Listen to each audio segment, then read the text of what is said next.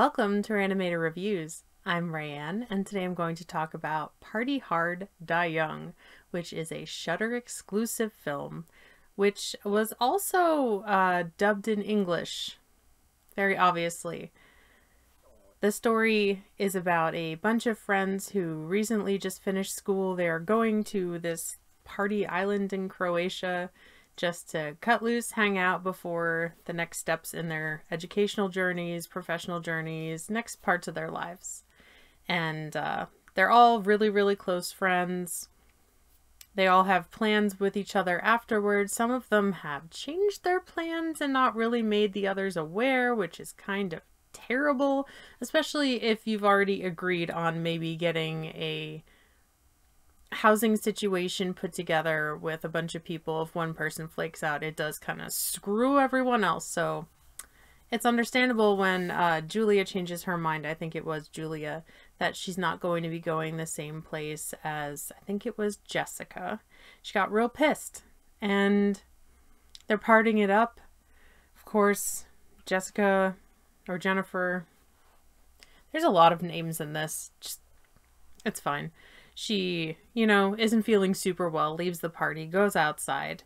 Someone observes, a strange dude or figure walking towards her. That was the last they saw of her.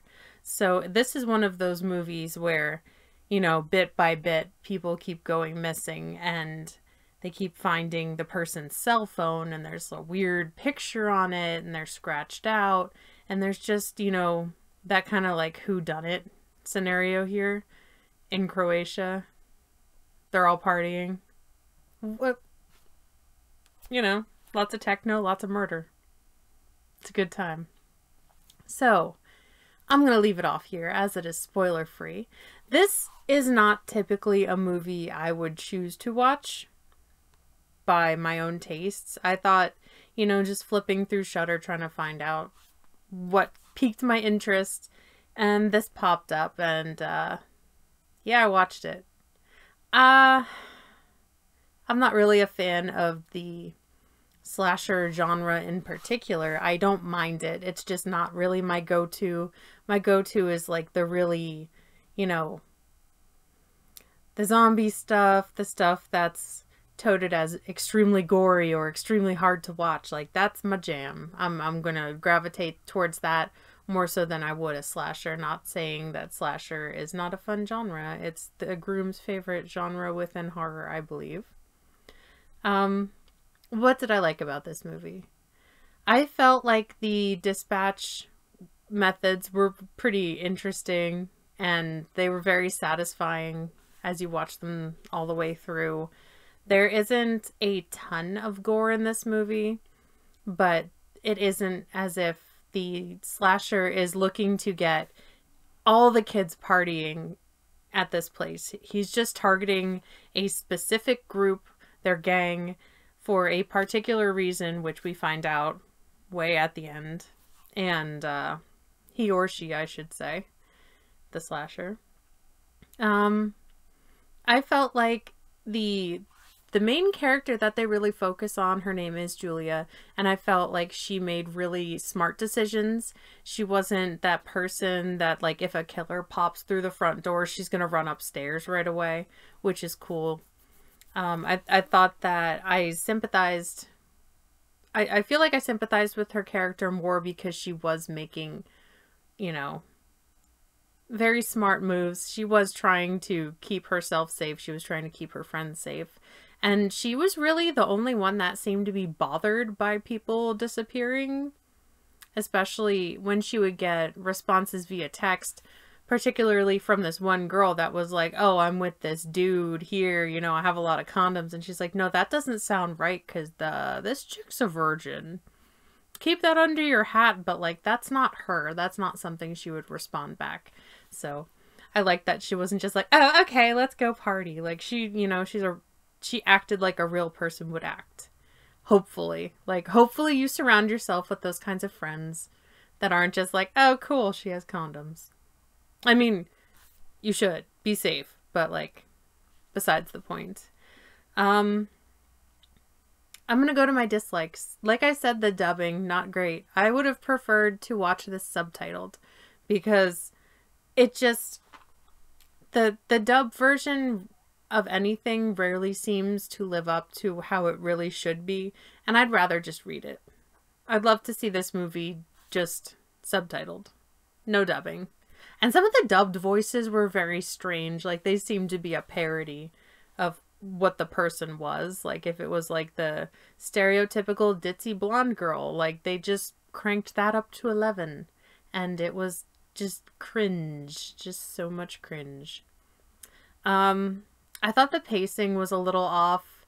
I feel like the ending was a bit convoluted, especially since the reasoning for all this happening, there seemed to be a large gap in between when it happened and what is happening currently. You will understand if you watch the movie, but I felt like it was kind of like, why now? Just why? I don't know. It seemed like maybe the person writing the movie had so many good ideas leading up to the end and was just kind of like, oh, crap, what do we do? We'll just throw this all together and it'll be fine. Yeah. It was okay. I don't think I would watch this version again just because the dubbing like really took me out of it. The movie itself isn't terrible. I didn't like the way it was kind of thrown together at like the very end, the climax, the action, like, oh, that's why? Maybe.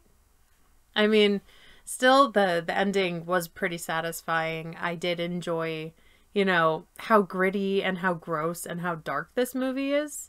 And another thing, a bonus, like I will say, just because I am visually impaired, it is hard, like I've said in many other reviews, to see any of the action shots if they're done at night.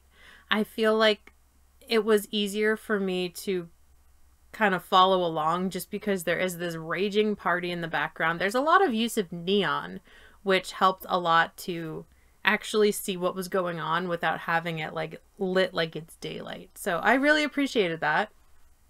Good job. Probably not intentional, but I liked it.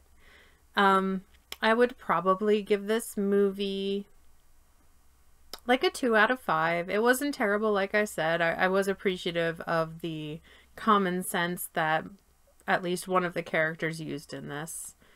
Yeah, found it on Shudder. If you have Shudder, check it out. I don't know if it's available on any other streaming platforms thus far, as it is a Shudder exclusive.